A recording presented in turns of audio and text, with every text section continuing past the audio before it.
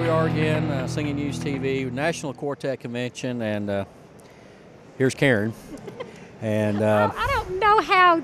No, why did you just go? No, here's Karen. Did you see how he did that?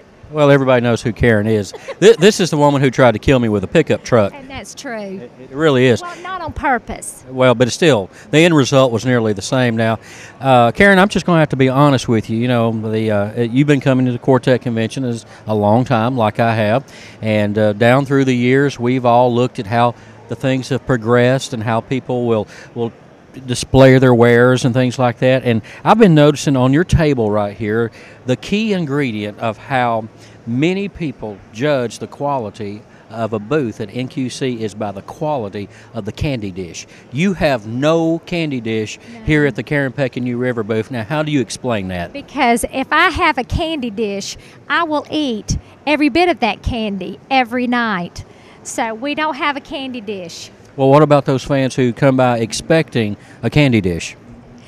They just have to do without. They'll have to go to your booth and get a candy dish. I mean, get candy from the candy dish, not have a candy dish. Are you done? Yes, I'm done. Okay. Well, we'll see you later here on Singing News TV.